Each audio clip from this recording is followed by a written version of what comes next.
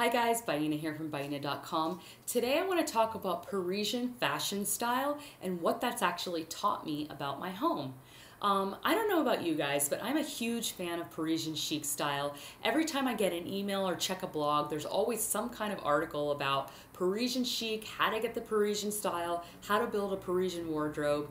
I think a lot of us are just we love what French women do, and it's this effortless, sophisticated, chic look that they just seem to nail so easily. So today I'm going to share my 3 tips of what studying their fashion has actually taught me about my home.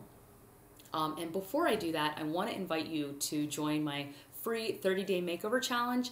It's my free 4-week online class, which is going to be starting on May 2nd. And I'm really going to be teaching my own unique method that combines interior design, minimalism, and kind of my own take on feng shui. So I hope you guys will join me. It's all about, getting your home refreshed and designed and learning some principles of design that's really going to allow you to see actual real change at the end of the 30-day class. So please join me at 30daymakeoverchallenge.com at the end of this video, or you can go to my website, Baina.com, and sign up there.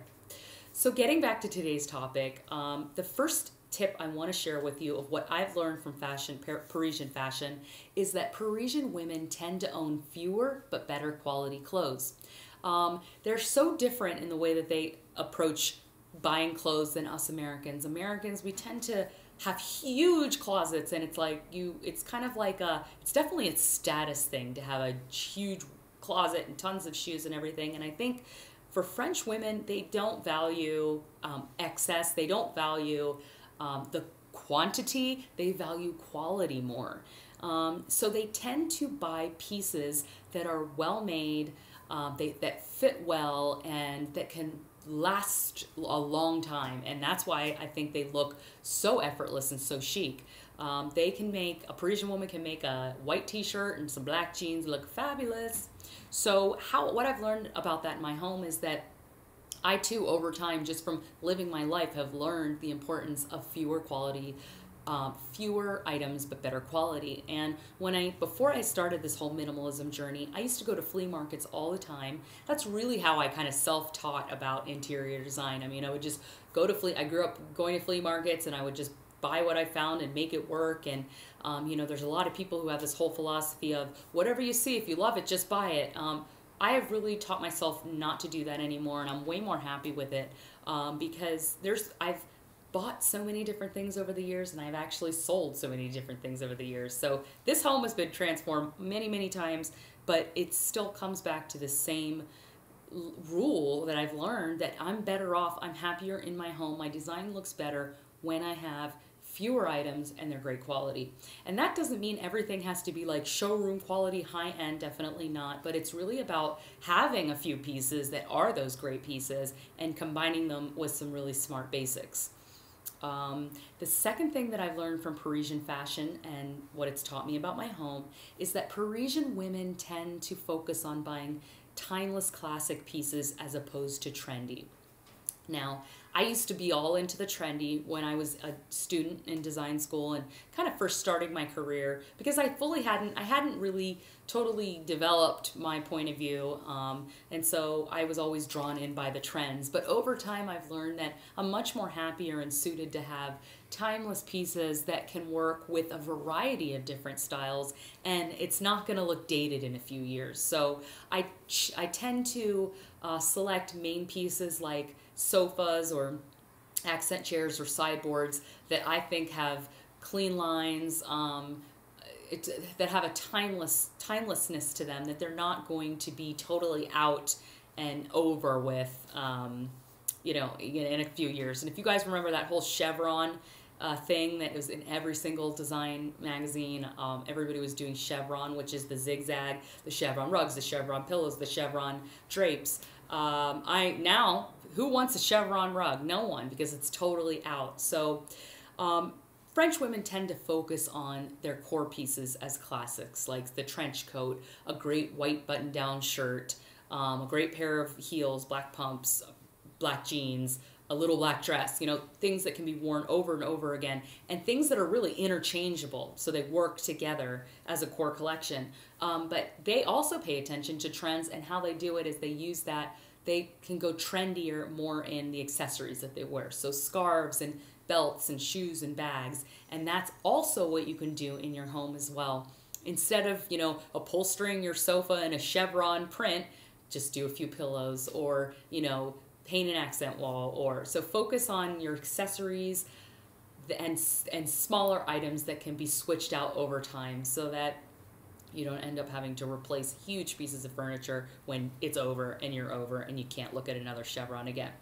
The last tip I want to share with you, what I've learned from French fashion women, they tend to keep it comfy. They're not super showy. So even though they exude this feminine, you know, feminine, chic, very attractive allure, you're never going to see them stumbling down the street in a pair of stiletto heels.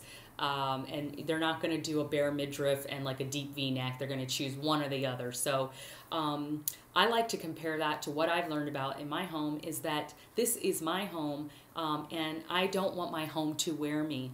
So there's an authenticity that I think is so key in creating a home that's really reflective of you. And long past are the days when we used to have these formal rooms where you would have guests in your formal rooms and you would never sit in there, you know, any other time, and it would be like, don't spill anything, and you're very cautious about using it or ruining it. I'm definitely like the idea of comfort and usability and authenticity in your home.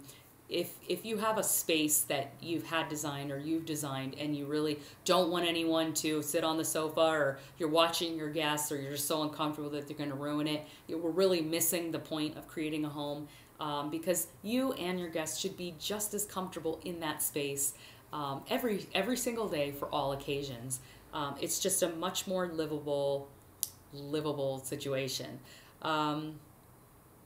So those are the 3 tips that I have for you today. And I want to just say one thing. I read this really cool article on Refinery 29, and it talked about why Americans should not emulate Parisian women, but it made a really cool point, because it said that we're always seeing so many articles about how Parisian women are so chic, but the people in those pictures are always the same kind of person, which is white women, and they're always really thin, and they're always really beautiful. And the article was saying that, you know what, that is not the only standard of beauty. Those are not the only Parisian people. Not everybody is a size 2. Some people are bigger, some people are smaller. There's a whole international group of people, different races, and I loved that perspective. So I love the Parisian chic style. The pictures that they share are one of them, but that's not the only, you know, standard of beauty out there. And I just wanted to say that because I really appreciate the design, but I love diversity. I'm a diverse woman. I'm not real thin, and you know that I really connected to that article, so I just want to say that. I love the principles of the Parisian chic style. There's so many things that I can take away, but yes, it's not just one thing of beauty that I'm promoting here. And so tell me, you guys, share your comments. I hope I didn't go off track. Share your comments. Do you love Parisian chic style? How have you translated that into your home? Would you? Does this video make sense? If you liked this video, please hit like. If you want to share, please share.